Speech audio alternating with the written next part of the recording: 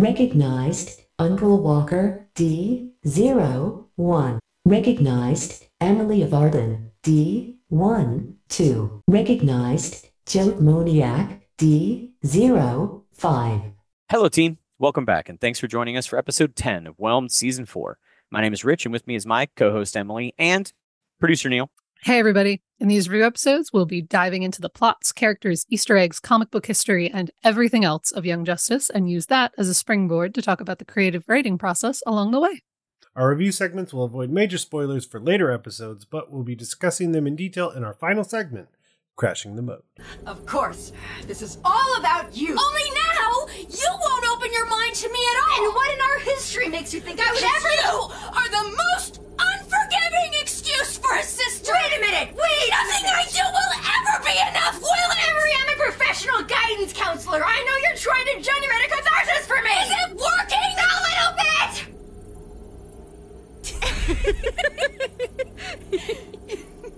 And with all that out of the way, let's hand it over to Emily for...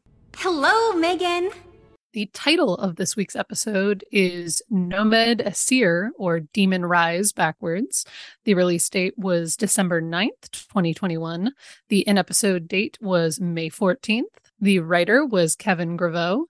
The director was Christopher Berkeley. And the voice director was, as always, Jamie Thomason. Special guest voice credits this week are Tom Adcox as Clarion, Uzman Ali as Khalid Nasur, Erica Ishii as Mary Bromfeld and Child, David Kay as Vandal Savage, Varl Jot, and Arian, Nolan North as Zatara, Kevin Michael Richardson as Martian Manhunter and Naboo, David Shaughnessy as Jason Blood and Etrigan the Demon, Lauren Tom as 13, Hynden Walsh as Emery Johns, and D.B. Woodside as Phantom Stranger. Just in time for your next mission. This week's episode opens with a flashback of Vandal Savage rebuilding his village of Atlantis after Clarion's attack. Centuries later, the town has grown into a powerful city-state led by Vandal's 200-year-old grandson, Arian. And then back in the present day, the Magic Scouts regroup after their fight and are approached by Phantom Stranger.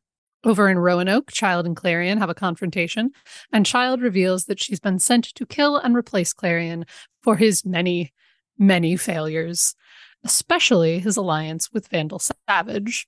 And meanwhile, Beast Boy's still having a time. And now we get to see that McGann is also having a time during the awkward family road trip back to Earth. And Emery really doesn't know how to help her little sister at all.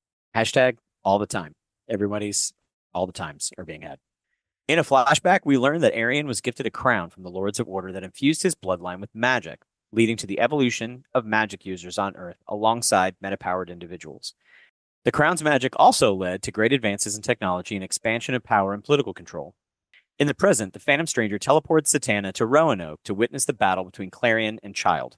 In a flashback, we learned that Vandal Savage wanted to sink the capital of Atlantis so that he could conquer the ocean, but his grandson Arian refused.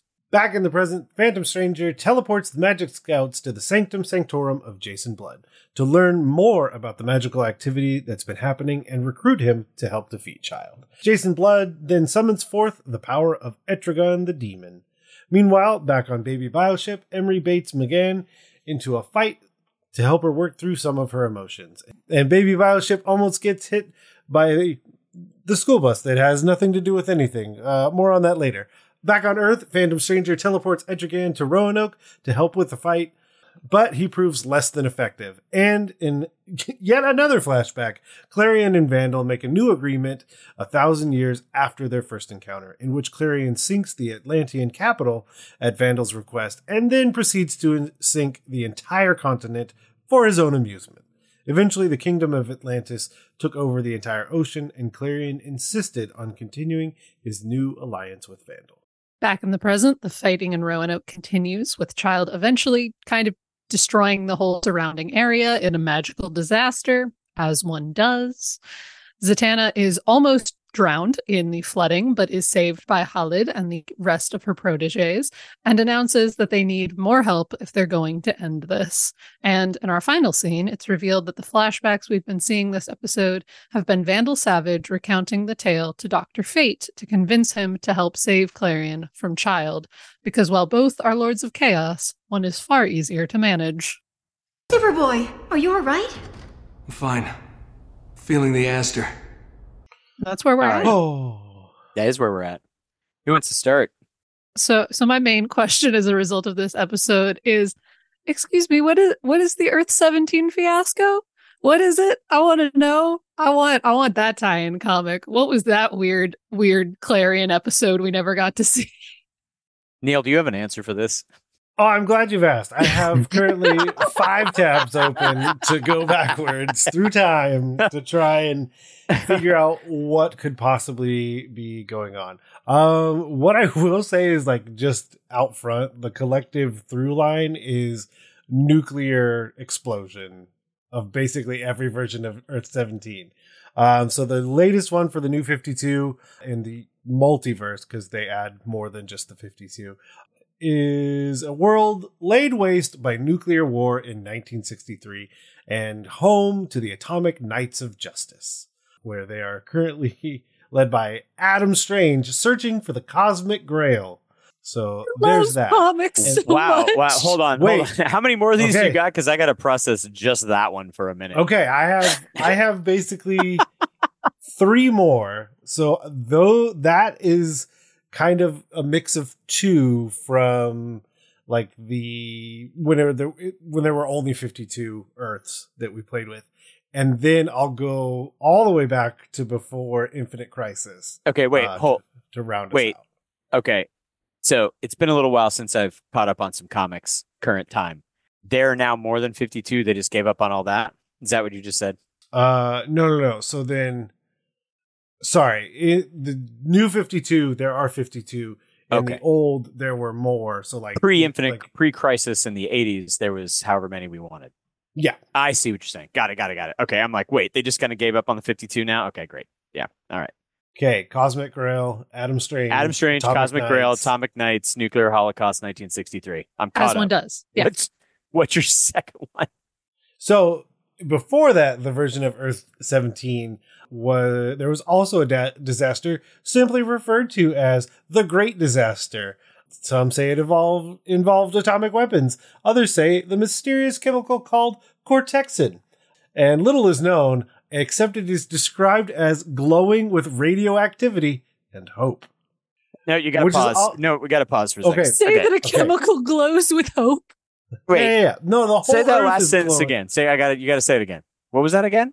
Little is known about this Earth except that it is described as glowing with radioactivity and hope. The Earth, the whole planet. It's home to intelligent animals and human slaves who have mostly lost the power of speech. Why does it glow with hope then? Wait, that sounds like Commandy or something. What? Okay. Combine that with Earth 86 is a world in which a 20-day atomic war devastated much of Earth on October 9th, 1986. What remains is guarded by the Atomic Knights and Hercules. Okay, neither one of those and did I expect at all. I certainly didn't expect and Adam Strange and Hercules. Okay. I mean, why not? And then to round us all the way out, Earth 17, spelled out instead of using numbers, is a bad world where everything has gone wrong. Oh, because the other ones were going well. Is that what they're... Okay, great. Got it. I just love the description This of is a world where wait. everything This has is the gone bad wrong. part. This is the bad one. Not the other. Those are fine. Atomic Knights, we're good. They're heroes.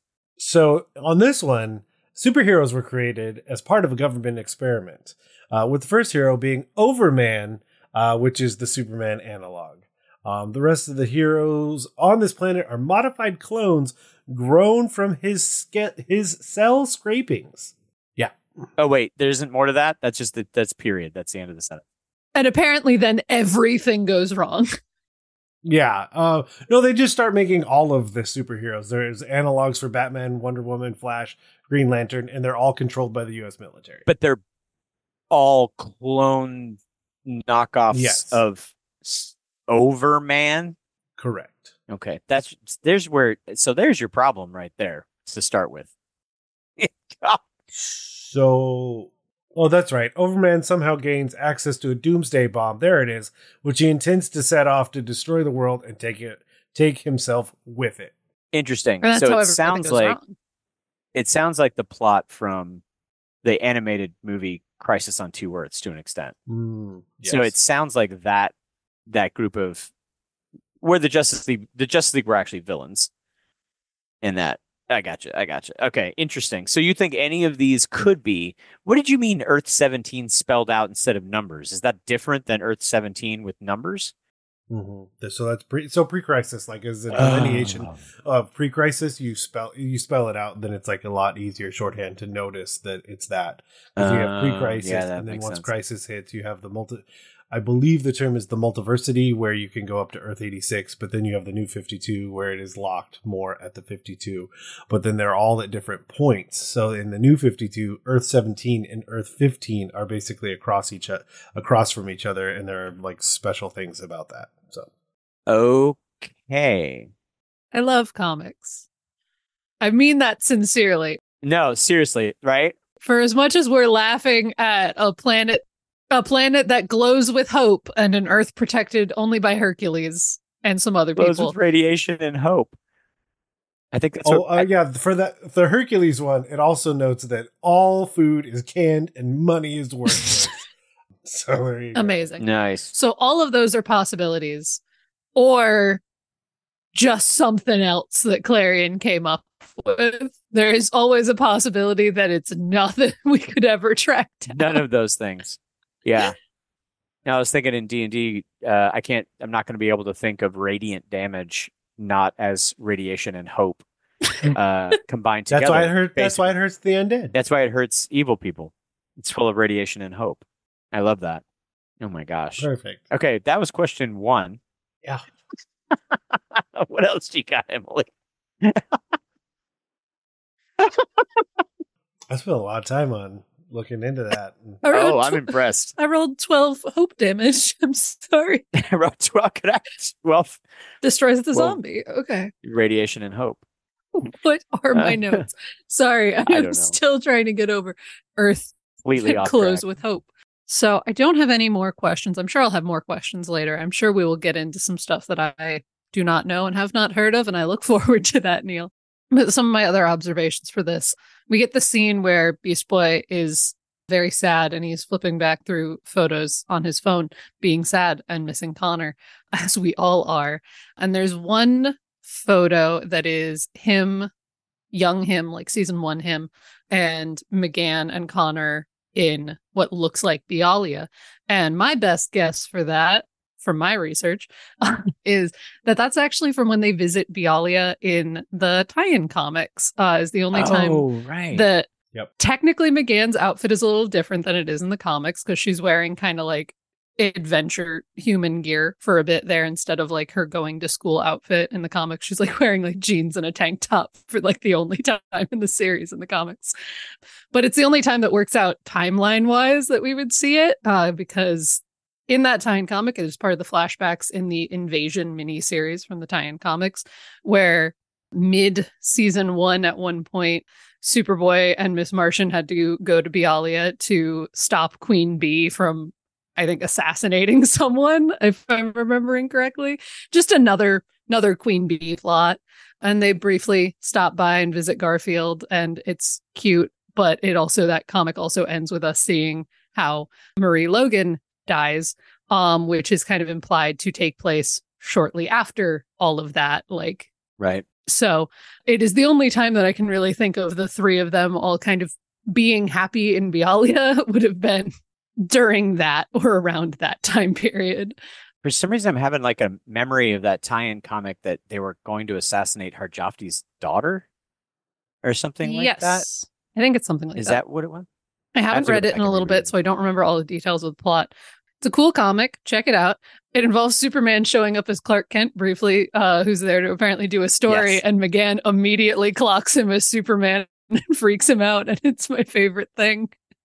That's she just telepathically connects to him and is like, "Hi, Superman." He's like, "What are you talking about, strange telepathic teenager?" And she's like, "Stop it. I know you're Superman." It's like, "How do you know I'm Superman?" She's like, "I live with Connor and he looks like you." Like, that's her answer. It's She's like, I know Connor's take a face better telepath. than Connor knows his face. And you look like Those- him, but older. Those glasses, not fooling anybody. I'm just telling you. Because Connor doesn't recognize him, and that's why it's perfect. That's extra funny. My kids and I just got done watching through season 2. So they'd watched bits and pieces of it with me before. We've tried to start it, but we hadn't gone in a big run.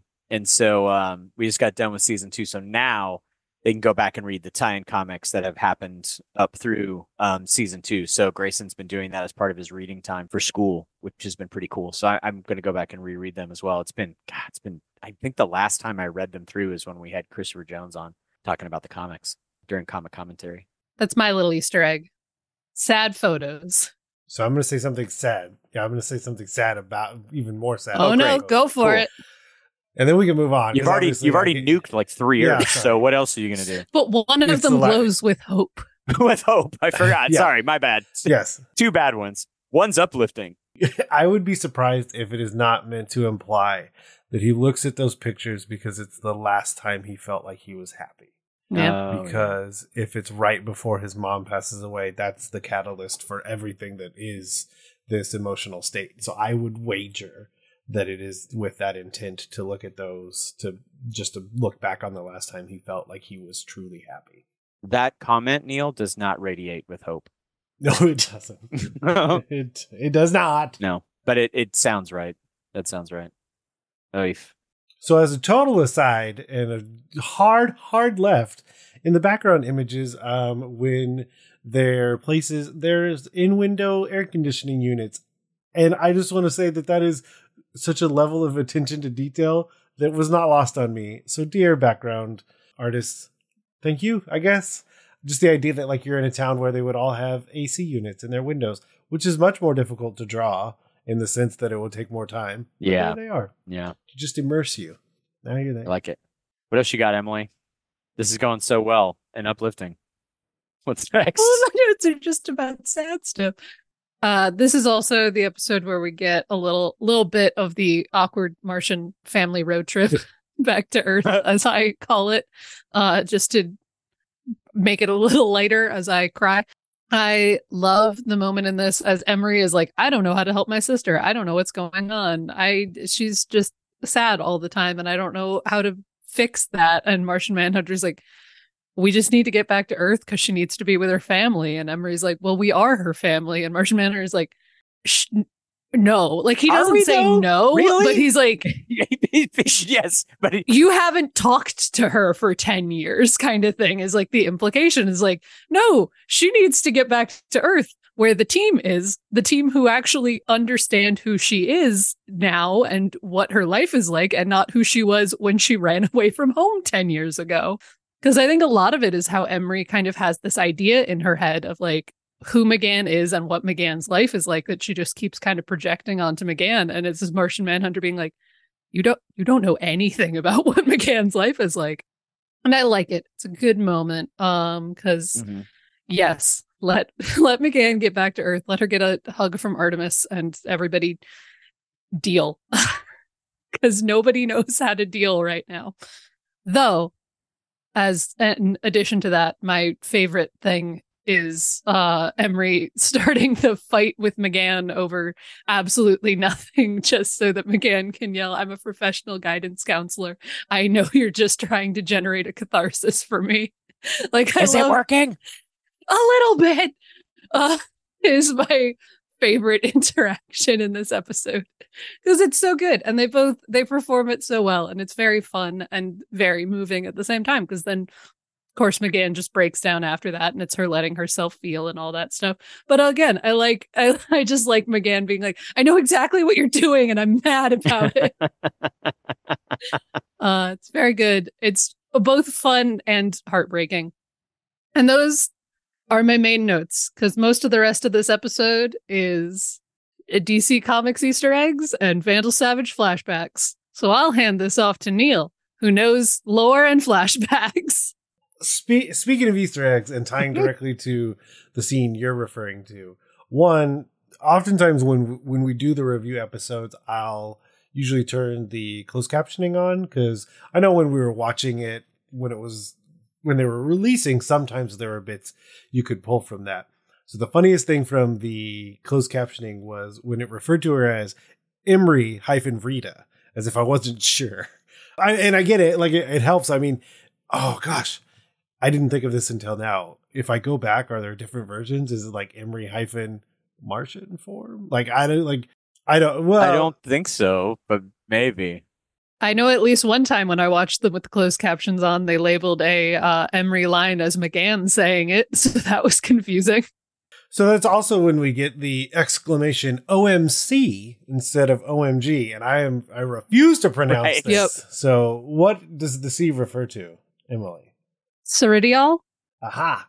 So was that? So I know it was mentioned in Needful, but for some reason, like in my head, I felt like it came up other times, like before then. But I could certainly be wrong. Also, she refers to it as Third Rock from the Sun, which is a 90s sitcom. And I super hope like that's how far behind they are on sitcoms still. So that is just my headcanon, is that they are referring to the mid-90s sitcom. I want to believe. Third Rock from the Sun. I want to believe.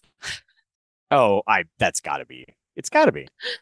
What else? I mean, I can keep going. So the only spell of note, like the others are shield and levitate. I mean, at this point, levitate is used often enough. Like you can hear it and know exactly what it is. But the one to wake up Khalid was splash his face with water. Just make water come out of nowhere. Totally fine. Physics do not apply to Zatanna. Oh, Varl Jot, which is probably one of the funnier ones. So Varl Jot, and this is to quote Ask Greg 25988 directly. Basically, it's a reworking of one of Vandal's old aliases from the comics. Carl Jot from the Atom 5, I believe. It's not definitive the old Carl was Vandal, but I like to think so.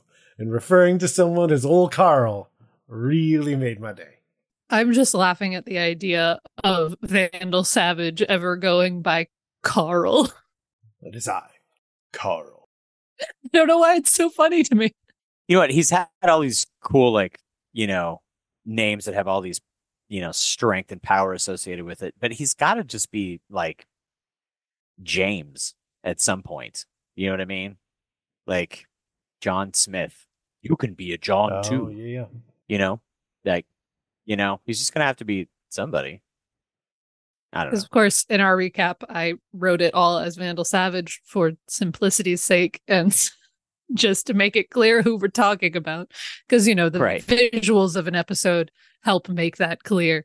But he does have so many names during this stretch of episodes. The other one is that Tracy uses Hello, Megan, which is always fun to hear other people. Which is really funny.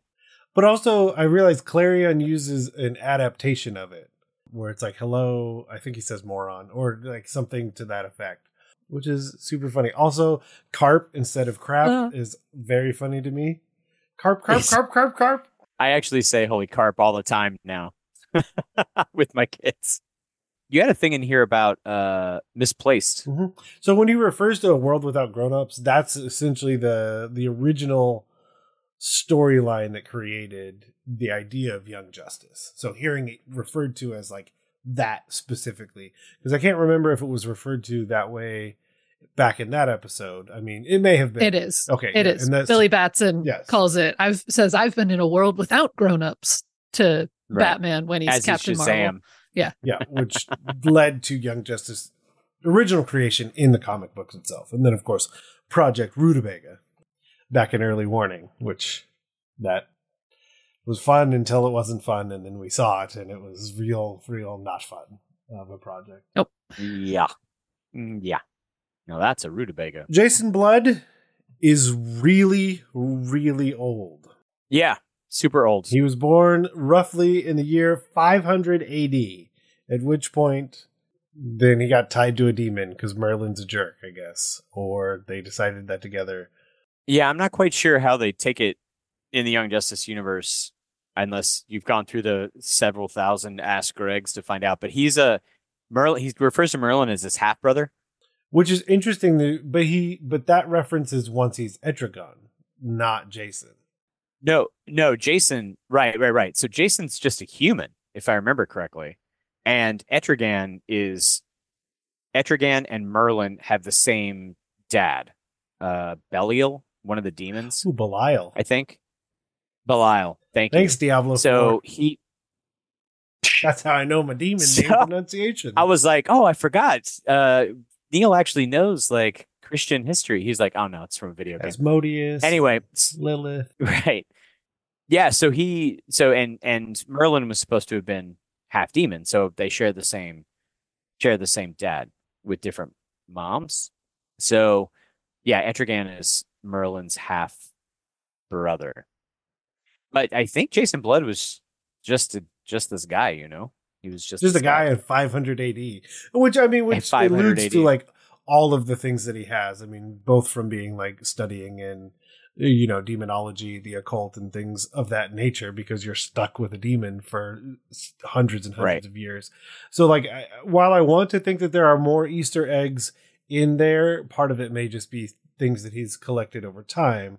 And some of the more notable things are the literal 3 keys of power from gargoyles, which, mind you, when united, that can transform the bearer into an almost invincible sorcerer.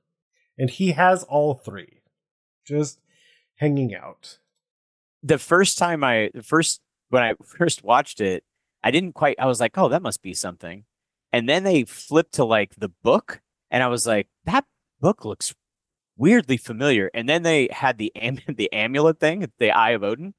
And I was like, that's from Gargoyles. So I was like, wait a minute. So the first one probably has the biggest redesign. And so that is the Phoenix Gate, a magical talisman that allows whoever uses it to travel through both time and space. Yeah. So there's that. Then you basically have the Grimorum Arcanorum, which basically has the original spell that created the gargoyles, and then the Eye of Odin, which is the eye that Odin sacrificed in order to gain greater wisdom. So in case for some strange reasons people have listened through 260 whatever episodes of Whelmed and don't get this, or this is your first episode, Greg Weisman was the creator of the Disney Gargoyles TV show. So this is what we're referring to, is that these 3 items that are in Jason Blood's apartment are from that original cartoon back from the 90s, which is fantastic. The first 2 seasons are particularly just great stuff. If you haven't seen it, go back and watch it. They are available on Disney Plus right now. Yeah, the idea that those are all just hanging out. Oh, and also, there's a Gargoyles cooperative board game that came out for the 25th anniversary, I want to say. It's actually a ton of fun. It's not a very long game. And it's a cooperative board game that if you're a parent listening and have kids, or you can all play it together. But 2 of these 3 items are in the game. So there's one of the missions involves the Eye of Odin. Another mission involves them getting the book. So you'll be able to see those from there. So I recommend going to get that. I found it to be pretty fun. I've been playing with my kids quite a bit. Anyway, that was a big aside. So for the lit major in all of us, a term was used that seemed weird. It's actually the whole reason I turned on the closed captioning. So the term vasty deep, as in reference to the ocean, is very specifically keyed back to Shakespeare, specifically with Henry IV and Henry V, as basically the only places that it shows up. So then, like, when it's in dictionaries, the dictionary references Shakespeare as like, yeah, it's a Shakespeare word. Like, doesn't really give a lot of definition to the word. And then the theory is like, there's no history. He just there's a chance he just made it up to make it fit the ryming scheme. Which he did a lot. Yeah. And so it was just like, oh, okay, well, that's it. Vasty. Yeah, Shakespeare. No. There you go. And I think it proves that I'm a theater and English double major. The fact that it never registered to me that would be odd for someone to use in a cartoon, that you wanted to go check it and figure out what was up with it. And I was like, oh yeah, that phrase. People use that all the time. All the time. It's an everyday thing. Vasty deep. Yeah, yeah. Ocean. It's vast. I used it yesterday to refer to my soup pot. My soup pot's fast too deep. You used a spoon that was too small. You know, when you go to stir, you dropped it into the vasty deep. Yeah, you can't get into the vasty deep. I couldn't reach the bottom. Yeah. Neil knows me. He knows how we talk. Vandal also hits Naboo with the exact same line from that the Phantom Stranger used on him not an episode ago, which I think is very funny. I can't say that next part. I put it in crashing the mode. So all the tag at the very end is probably the scariest version of Vandal I've ever seen because he's scared. How uncomfortable is that? Of like Operation Lifeboat. Hey, everything of importance on the Earth, we need to take it to Rich's favorite place, the War World. The War World. But what I think is, God, Vandal. Vandal has never been this good in the comics. I know there's a lot of exposition. I know Emily is tired of his nonsense. What a weirdo. I like his presence as a character. I think he is an interesting character. I just maybe don't care enough about 15 minutes of flashbacks about how he came to be and met Clarion and founded the city and everything. I'm like, just show me that shot of him on the world being like, grab everything and go. And I'm like, that's very interesting. I'm invested in that. Emily is all about the Vandal that is, not the Vandal that was. Yes. Yes, I understand. So having him be there and be like, I'm just like, oh man, he's like, and you know what? Extend the same courtesy to Ra's al Ghul and his family. And I'm just like, don't make me like you. You know, like that's just like a honorable, straight up kind of thoughtful thing to do. You know what I mean? Like, okay. And then also, yeah. But is it honorable or is it because he says extend the offer to Ra's. He won't take it, but extend it anyway, which to me makes it feel like there's almost a level of being like, say it just in case the world doesn't blow up so that I still have a lifeline with Ra's al Ghul. You know what? You're not wrong.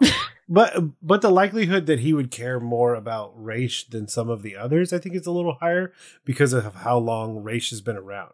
I think his investment in most of the other people that join the light is lower because, like they're, you know, in his grand scheme of things, they'll be around. Lex is a nothing. tool. Yeah. Lex is a hot second tool right there. He's just like, hey, you're like a razor for me. I'm just going to throw you away afterward. You're dead. You're dead in like 30 years. Just keeps coming back. Ra's just doesn't stop. But that also brings me to Jason Blood too, because I'm definitely curious about how many times Jason Blood has run across Vandal and what's going on with Vandal. Because that's 500. Yeah. I'm trying to think of who else might be in the DC universe that old. I mean, besides the helmet of Naboo or whatever, but like, I can't think of anybody off the top of my head that's 1,500 plus years old, 1,800 years, 1,600 years old, whatever. So like we watch Clarion. So here's the thing. Is Clarion's powers magic? Do we all agree that Clarion's powers are magical? Mm-hmm. Okay. Yeah. And so the Lords of Order and the Lords of Chaos powers are magical? Yes. Okay. So Etrigan's fire is hellfire. So like he expects this to do a lot of things that you would not expect. So his hellfire is like, it's radiation and hope, basically, is what his hellfire is. Yeah. Like it, you know what I mean? It's like whatever the opposite of that is. Yeah. It's the inverse of hope. Right. It's immolation and despair is what it is. So he's able to like wreck stuff that, you know, that you would not expect. It's not just like he's got a flamethrower. Like it just destroys things it's like atomic fire. You know what I mean? It's like goes down to its like elements. And so when he hits Flaw with it and then nothing happens, it makes me wonder if he'd hit Flaw with it when the other Chaos Lords were not around, like not backing her up, if that would have done something. Because it's his hellfire is not nothing. It's not just a dragony breath or whatever. And he himself, even as a demon among demons, Etrigan is like, I think of him like Etrigan is to other average demons the way that Superman is to humans. Even among demons, Etrigan is incredibly powerful, massively regenerating. Like he even has powers of telepathy and precognition to some extent. Like they've done a ton of stuff with him in the comics. So he's not it's not like, oh, I got this cool little demon. He's going to run around and do some stuff. It's like, no, he's basically turning into demon Superman. And what's extra funny to me, or I guess not funny, but like ironic, I don't know. So DC Comics, when Etrigan was created, DC wanted to try to add some more kind of horror characters to their line. And at the time, Jack Kirby was writing the New Gods, and he was writing the Forever People, which were his big things. Like, if you want to hear about the history of that, you should go listen to Jeff Stormer talk about Jack Kirby on our discussion episode. You can find that in our reprints episodes. If you just type in reprints and wherever you're listening to podcasts and find the Jeff Stormer one. So you can listen to Jeff talk about how important the New Gods were to Jack Kirby. So they asked Jack, basically they're all talking about, I think Mark Evanier was Jack's assistant at the time, I think, and they were talking about creating a new character. And so they were talking about a bunch of stuff, brainstorming. I think they were at lunch or whatever. And somehow they started talking about the demon came up, and that got stuck into their heads. And then they're like eating lunch. And then Jack's like, all right, so there's this guy named Jason Blood, and he just goes, and he just writes the whole first issue. But Jack didn't like horror comics. He wanted to do these, like, he wanted space gods, right? Like, he wanted to do this other stuff. I mean, come on, look at the New Gods. Seriously. Like, it's not a horror comic, right? So his thought was that he was going to he's like, look, I'll write this first issue. We'll set it up and then hand it to another writer or whatever, so I can get back to what I want to do, which is New Gods and Forever People. Unfortunately for Jack Kirby, he did too good a job. And I don't know if they canceled New Gods and Forever People in order for him to do Demon, or they put him on hold. But I want to say they canceled the comics and said, hey, we're going to put you on this. This is going to be great. And he was just like, oh, what? That's not how this was supposed to work. But then he ended up doing this Demon series. I don't know how long the original comic series went on for. I think he did the first, dozen, 15, 24 issues. Basically, like it happens now. Like you'll get a creative team that works on a comic for the 12 issues, and everybody loves it. And then they switch teams to continue it because it's kind of supposed to be going on its own at that point, but it always feels different. It's like getting a new director for a TV series or whatnot. And so that's kind of where Demon came from. And I think he was inspired by the old classic comics when they do like Ivanhoe or Robin Hood or whatever in the classic comics thing. And Prince Valiant was really big around that time, particularly in the newspaper too. And so that's where he's got that kind of old time, the way he's got the cape and why he has that outfit. I never understood, but like some design aesthetic he got from these old like Prince Valiant comics and such was kind of the inspiration for the character. And I really like the Demon as a character, and Jason Blood as this character. I always think of Jason Blood being like, what if John Constantine had a demon inside of him? Mm-hmm. You know what I mean? Like Jason Blood's kind of like John Constantine, but less dysfunctional. Yeah, it's like a demon other than all of the personal demons. Right. So, sorry, like, you're correct. Demon. I'm sorry. Yeah, I'm sorry. Literal demon. John Constantine has more demons. Jason Blood has one demon, but very powerful. That's the way. I think you nailed it, Emily. That was great. Speaking of Jack Kirby, there's actually a really interesting play about like the history of Jack Kirby in comics.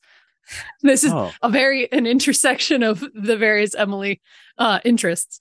That there's a play called King Kirby that was written by Crystal Skillman and Fred Van Lent. That is just kind of like not a biopic, but like a bio play. It is a semi-fictionalized account of his life and his like growing up into doing comics and his like struggles to regain his rights for various characters that he created and all of that stuff that happened with like DC and Marvel and what he wanted to do as passion projects like the New Gods and things like that versus like what he kept being put on as like, no, do this thing, do this superhero thing, do stuff that's less weird kind of. And yeah, it's an interesting, cool little play. If you're somebody who likes reading plays, check it out. It's cool. It's interesting. It's historical. I want to check it out.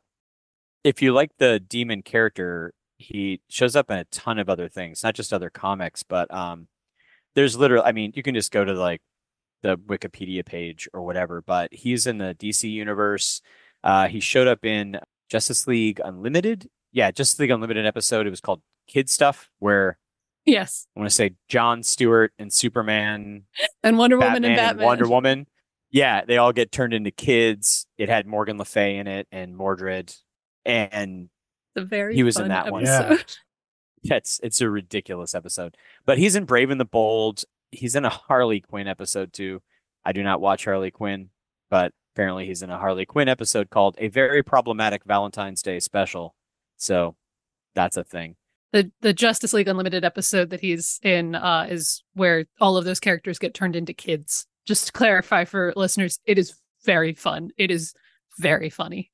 John Stewart has to actually make a Green Lantern mask that looks like Kyle Rayner's mask, Ion's like Green Lantern masks, because he needs glasses. He needed glasses when he was a kid. So he's back to being a kid. I love the moment that I think it's Superman after Wonder Woman tells all of them what to do and then walks away. Superman just turns to Batman and just goes, "Your girlfriend's really bossy." And Batman, little 10-year-old Batman, just goes, "She's not my girlfriend," and walks away. Right. And it's amazing. Oh, Yeah. It's That a fun and a episode. demon. and there's also a demon. And there's also the demon. Justice League Dark, the animated Yeah. movie. Justice League Dark has John Constantine and I think Swamp Thing's in it, Zatanna's in it, Etrigan's, all the basically this like 5 arc Young Justice episode is like mini Justice League Dark, basically. I think Raven might be in it too, Justice League Dark, or there might have been the sequel. I don't know. So anyway, you can go check that character out in a bunch of other places as well. So what else you got, Neil? Anything else? Any 16s or 17s for that No, matter? just the 17. There were no 16s that I noticed. But if there were, dear listener, let us know. Yeah, absolutely. Anything else? Emily, did you get everything? No, I think that's the credit everything. scene. Man, We that credit scene. we talked about that. Sorry, we talked about that. Yeah. Yeah. I love that. I do love that Vandal's got to pull the pin and leave plan, Like, Yep. Also, Vandal wins in this. Like, he wins. Also, Phantom Stranger. Sorry. Phantom Stranger is one of those characters too that you just, when he shows up, like this is a character who would show up in different things in other comics back when I was a kid. I don't know anything about him. Like I could talk about what the history of Swamp Thing is or whatever, but like Phantom Stranger, I don't know if Phantom Stranger has any background. He's literally just still this enigmatic. He's like the Watcher in Marvel, basically. He just shows up and stuff. And the fact that he actually is actively participating in this event is really interesting to me. But I really, really like this take on Phantom Stranger as well. And the fact they even use him. I'm a little surprised that they already introduced the House of Secrets in the Secret episode in the first season. And so the Cain and Abel's House of Secrets and House of Mystery, I was kind of waiting for those to show up at some point. And they may have showed up in a background somewhere, but I don't remember seeing it. So they've really tapped into the horror comic genre. And that's one of the many beautiful things about Young Justice is the fact that they don't pull punches about the fact that the New Gods exist in the same universe as, a Justice League Dark style series, as well as superheroes and super spies. And, they just take everything and just unapologetically just stick it all together in one giant universe that's theoretically trying to make some kind of sense. So, yeah. Anyway, I think that's it. Phantom Stranger is my end of the sentence. Still not revealed. The name, the origins, none of it. Since 1952. Oh, you looked up the history? Yeah, I'm like, there's nothing. There's nothing. He just shows up. You know what? Actually, I think it was Phantom Strangers in one of what I think is one of the best episodes of, what was it? Batman Brave and the Bold? Chill of the Night. He shows up. I think Phantom Stranger shows up talking about the origins of stuff. Like, why aren't you darker than you? There's a universe in which you could have been darker than the way that you are in the show, kind of a thing. It's a really good episode. You should check it out. But I'm pretty sure it was Phantom Stranger showing up and asking questions. I also love that, like, we'd like a non-enigmatic answer. It's like, I don't give answers. I only give questions or whatever. And he just keeps asking more questions. I steer, but I cannot lead. That has always been my fate. Yeah. Yeah. Cool take of Phantom Stranger. Anyway, cool. Let's see. What else do we got? What are we on to next? To the Canary Debrief. Stick around. Class is in session. In our Canary Debrief, we will be discussing what we can learn about the creative process in the episodes we review. And today we're going to be talking about the main concept behind Vandal Savage and the idea that he is a character that has lived for a span of time that is beyond our personal reasoning. We can come up with theories and ideas about how a person would act, and to some degree we have to play inside of tropes so that it works on a larger scale. So one of the things to think about is always the historical perspective that a character could potentially bring when they live for hundreds, if not thousands of years. I often think of, how do I play elves better, or dwarves, or in this case, how could I play Raish better? How could I play Vandal better?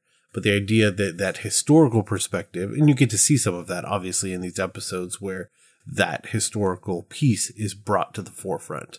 But not only that, the potential for emotional depth that a character can have when having gone, the adage that they will have forgotten more about a certain topic than other people will ever know.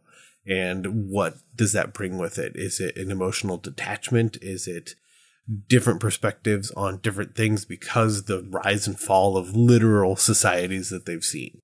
And coupled with that is, okay, so what social connections are they potentially going to have? Is it that they choose not to connect to people because it doesn't matter? Or the second they figure out that they might last longer, the idea that, okay, I'm going to say, hey, I'm going to extend this invitation to Raish because he's been around. Or the idea that, well, Clarion's not that bad because I've been stuck with Clarion for thousands and thousands of years.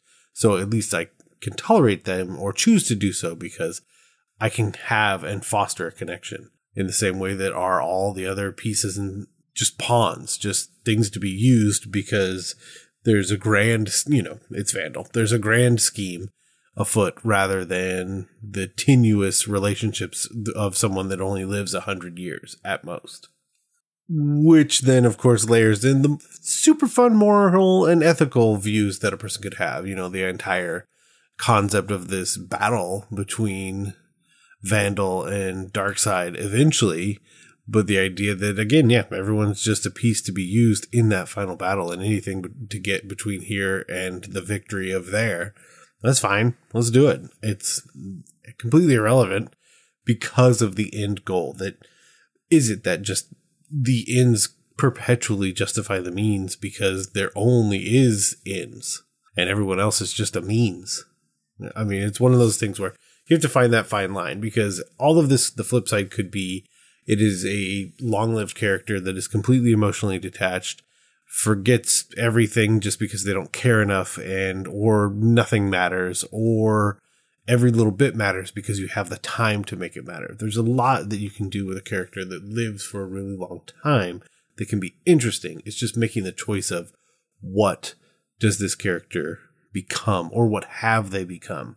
And I think that's the other thing is that Vandal, for the most part, is solidified in who he is because he's had a bit of time to figure out exactly what that means for him.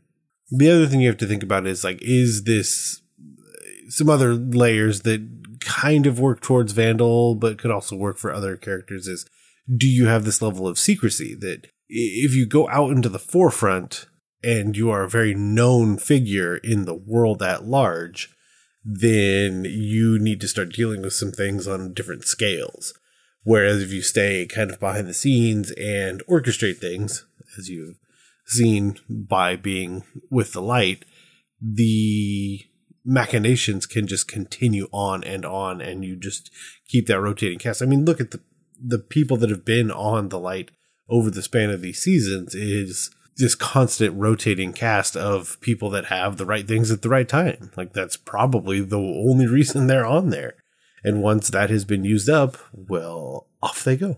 Yeah, ultimately, you need to figure out what makes your long-lived character different than the short-lived characters that you have in whatever piece of fiction that you're writing, because that ultimately is what sets them apart. That longer lifespan is going to change their perspective comparatively to others. Positive, negative, anywhere in between. I've admired your stance on animal rights for years. In fan service, we take some time to highlight the amazing fan-related creations celebrating DC, Young Justice, and other creative works we think Young Justice fans will love. And this one was brought to us by one of our amazing patrons on our Discord, Inevitable Fate, and they brought to my attention specifically that the Kid Flash Funko Pop was currently trending for none other than $16. And if it's one thing, dear listeners, that you know I love, it's 16s, whether it's in the show, out of the show, anywhere in between. So huge shout out to Inevitable Fate for this, and definitely coupled with that is go keep checking for that random Young Justice piece that you know you've been missing for your collection, whether it's straight through the Funko app, whether it's eBay, whether it's Craigslist, whether you're just knocking on doors to find what you need. Keep going. It's out there. All right, well, let's head into Crashing the Mode. Tell us something we don't know yet. Sorry, BB. We can't risk altering the time stream. We do that, we're all feeling the mode. Our earlier segments assume listeners have only seen up to this episode in Season 4. In Crashing the Mode, we'll be discussing spoilers and foreshadowing for future episodes, as well as plot elements from the original DC storylines that may affect what we see later on. We may also drop theories and speculations about what's to come based on wild flights of fancy. What you guys got? So I didn't notice it until this watching, but when we go back to like, oh, this is the moment that Zatanna realizes, oh, these proteges could... That's my first note. Could potentially... Yeah. You have that same moment where Naboo looks like, does that downward look of realizing, you're right, this host body is aging. What is a better solution? The idea is then planted of this, this monologue via Vandal of that something could be different. Like, without that conversation with Vandal, I don't think Naboo would have said yes later. Yeah.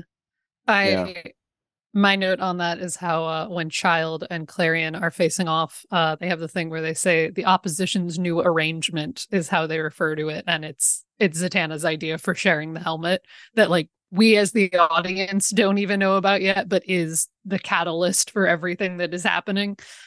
Yeah, and it's interesting because they're like, oh no, this happens. This is going to happen. It's almost like, and they haven't even talked about it yet. So like, it's that thing where like they exist through time, kind of like, oh no, we know what's going to happen. It's been set in motion and we know it's going to succeed. Like something is going to come out of this. So we're going to go deal with it now. Or even just the fact that the idea has occurred to her and that tips the scales enough to need to intervene. Just thinking it is enough to be like some chaos panicked as it does. Yeah. It goes, oh no, somebody had a good idea. Time to throw Child at the problem. Ugh. And I'm telling you, man, creepy kids, like ghost kids and stuff, it's like the creepiest thing for me. She is so creepy. Yes. It taps into like some fundamental fears of this is not right in humans. Yeah. And it's funny because it's different than Clarion. Yep. Clarion doesn't do the same thing to me. He's just, but like, because he's a weird teenager, which isn't as scary as a weird 10-year-old. Yeah, maybe. How is my scream? I tried to give it what the humans call oomph. Oomph. Also, just shout out to Erika Ishii for playing a fantastic, terrifying child. She's so terrifying. Oh my gosh. Yikes. Yeah. Also, Gar is wrecked. Hashtag. Gar has some issues. Connor isn't dead. The bus is fine. Don't worry about it. Those are my 3 notes that I wrote down. The bus is fine. Don't worry about it. My other notes include, I just think it's very funny how many times we mentioned Constantine in this breakdown, considering that Constantine doesn't show up in this arc. In the episode. Yeah, even totally. Though Constantine was the main like magical character that I deluded myself into being like, oh, he's going to show up as part of this. Friend of the show, Ariel, and I had a whole thing going where we're like, so this is how he's going to show up and this is what his character is going to be like. We had a whole thing. And of course, he's the one magical character who doesn't show up during this arc. When they say like at one point, they're like, okay, you guys go get help, right? And we're going to go recruit people or whatever. You go recruit people. We're going to go do our thing. I was like, oh, who are they going to recruit? Right. And they just went to go get the Justice League, basically. And they said we're getting all the mystical people we can, but one of them was wizard. I'm like, Because where's John? Where's Swamp Thing? Where's the there's a few more on this list. You put Blue Devil in this scene again. Somebody's got a thing for Blue Devil, which cracks me up. Yeah, I wonder if you get into the same issues with like Constantine had his own show on the CW. Swamp Thing had his own show on Max. I mean, there was a version of Blue Devil in the Swamp Thing series, but it's still not the like title character. Yeah. Oh, well, maybe that was it. But also, honestly, like Jason Blood, I mean, if you're going to get John Constantine, if you're going to get a demon, you need to get the right demon. And John Constantine has too many of the wrong demons. So I just delusionally wanted Constantine to be like Zatanna's weird ex that she has to deal with and stuff. Like, I had a whole thing that I just thought would be hilarious. I don't even want to know. My main exposure to John Constantine as a character is through the weirdest possible avenue. I read all of DC Bombshells back in the day, which is the World War II Elseworlds thing. It's a weird universe, but it's fun. And it's in that universe, Constantine and Zatanna are dating, and they're actually very sweet. It's a weird little subplot in that series, but I like it. So my brain was like, okay, but what if I combine this with my general knowledge of Constantine and create a delusional Young Justice world? I'm I remember. I have to go watch it again, but I think in the Justice League Dark movie there was a thing between them as well. But I think this version of Zatanna, I feel like would look at him and be like, No, but this is what I want. That's exactly what I want of everybody being like, why did you ever date this man? She's like, I don't know. He is a disaster. I don't know. He's a disaster. He's like 12 disaster. You think Etrigan's bad? You should try all the demons living inside that guy. Yeah. And his whiskey bottle. Because, gosh, I just want Zatanna to have someone to banter with. No, that would be Nightwing hasn't been in an episode with Zatanna in ages for someone to banter with. This was my delusional hope. But on a different note, my other crashing the mode foreshadowing thing for this episode that I thought of as we were discussing and made a note about is that I think it's interesting that that Mary is the one in the sanctum who like almost touches the artifacts and has to get reprimanded and is once again, quote unquote, doing the wrong thing, as foreshadowing that she is the one in their team that is like not at the same, like is not as ready as everyone else to be part of this and is going to have the whole thing near the end of the arc of being like, yeah, no, we can't trust you to be part of the magic squad and chaos will ensue and everything. Yeah, I just think it's interesting. There are all these little things throughout this arc leading up to that of just like Mary is a step out of sync with everyone else, and that is dangerous. Because it could have been anybody. They could have done that with anybody, but they chose Mary. When we see like Mary's power, she not only does she like she's absorbing power from other places, right? That's what she's doing. She's pulling it from these ley lines, but then she also ends up pulling it from Khalid and Tracy. Yeah. Right. So it feels like, okay, she can sense power. And so she's like, ooh, what is this? Do I want to absorb a little of this? How about a little of this? Little appetizer? You know, like I feel like even subconsciously. Don't eat the book, Mary. Don't eat it. Not that one. So I feel like maybe even subconsciously, she's just like, you know, it's like you're hearing that little buzzing noise and you just want to get a little closer and kind of see what that thing is. And she's doing it with all of those artifacts. And of course, they do it for the gargoyles joke as well. But I think you're right. It sets her up. But man, I just watched these 5 episodes like all in a row, back to back. And man, they do such a good job with Mary. We'll talk about it later. But like that whole thing, that the peak at the end, it's just like, man, I get it. She's making the wrong choice. Absolutely. And also she's like, I am doing everything you've asked me to do. I'm doing everything you've asked me to do and the best that I can possibly do it. And you still aren't going to accept me for who I am. And I'm like, yeah, she's kind of got a point. She's got a point. It's the thing. We'll get into it. But yeah, it's the thing of like Mary senses power. And we see in just the next episode that it's the thing of Mary likes power a little too much. She can't trust herself to use her Shazam form because like she got addicted to being too powerful in a weird, complicated way. And it's all these little seeds leading up to the like that whole situation. And we don't get to see the next part yet. I want to see. Yeah. Anyway. One day we will. We have faith. Anything else, Neil?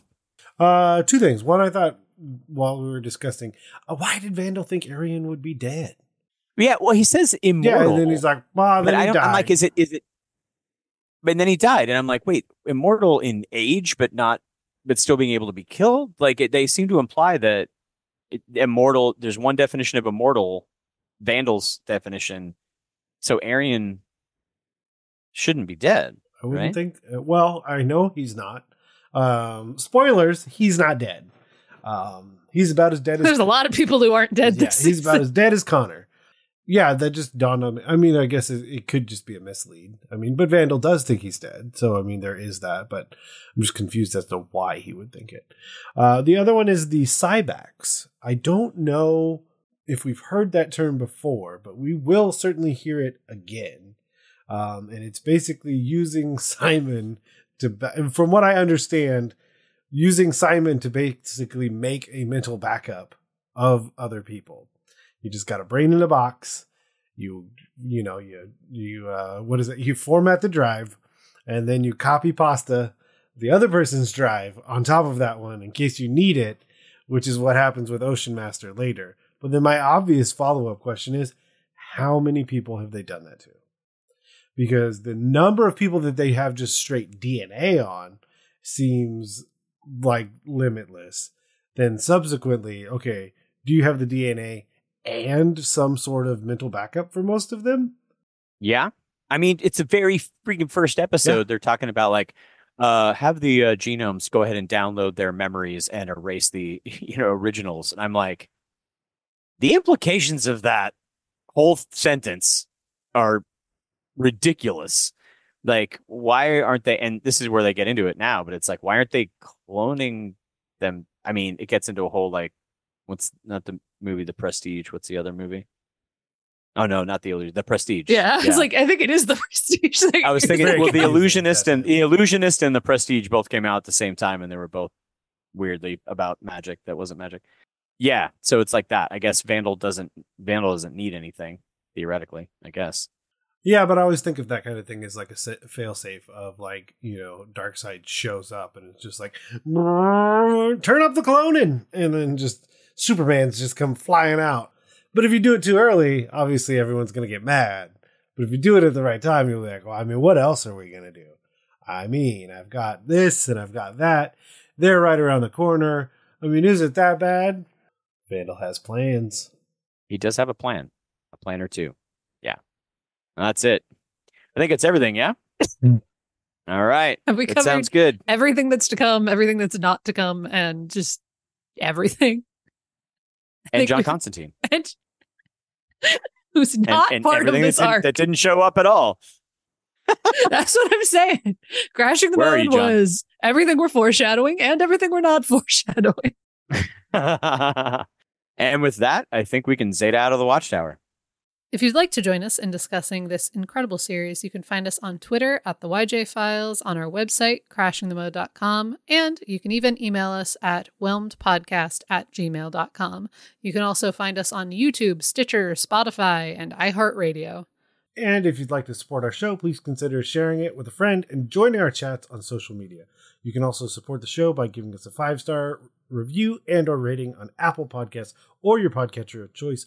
The ratings, comments, and subscriptions help others find the show. If you do leave us a rating, please let us know at our email address or on social media, especially if you're outside the US, as we have to look a little bit harder to find those.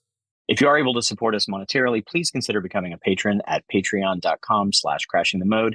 Even $1 a month can help us bring you even more awesome discussion sessions, interviews, reviews, and more.